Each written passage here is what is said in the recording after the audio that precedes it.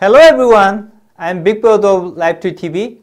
Today I will tell you an interesting story titled The Size of Spirit in Animals, written by Captain Udeka.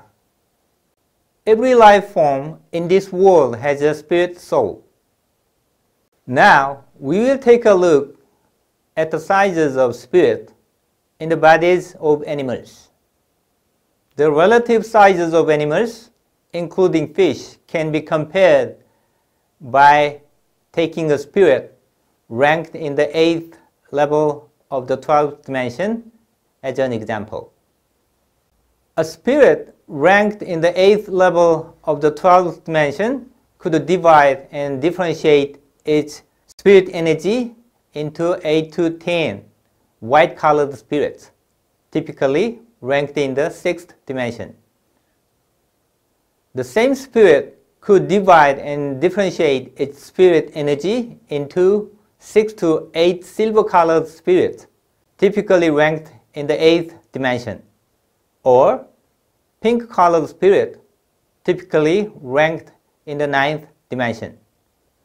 This spirit could also divide and differentiate its spirit energy into 4 yellow-colored spirits, typically ranked in the 10th dimension. For fish, this spirit could divide and differentiate its spirit energy into the following number of spirits depending on species: squid 0.2 million, mackerel 0.15 million, salmon 80,000, cod 70,000, tuna 20,000, grampus killer whale 1,500.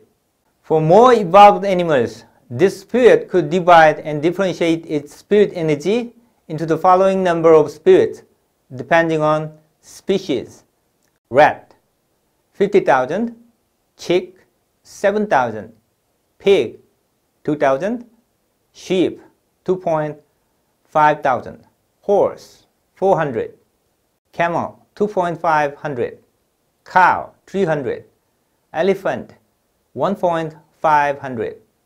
For fish, they have a very small amount of spirit energy. The level at which they can implement consciousness is not high. In general, they are predisposed to live as gregarious animals. The animals which have bigger bodies and are more evolved than fish need a large size of spirit. A spirit could enjoy the material world through entering into the physical body of a living creature. The choice of a physical body determines the type of life, such as a plant, an animal, or a human. In this universe, there are various ways of spiritual evolution: a journey of spirit, a journey of the spirit soul, a journey of the spirit soul path. The spirit is basically part of the energy of the Creator. A spirit is the love of the grand universe. A spirit is the breath of the Creator, which can't be separated from the wholeness consciousness. Hence, everything in this world is connected to the energy of the Creator. This is why we are the One itself.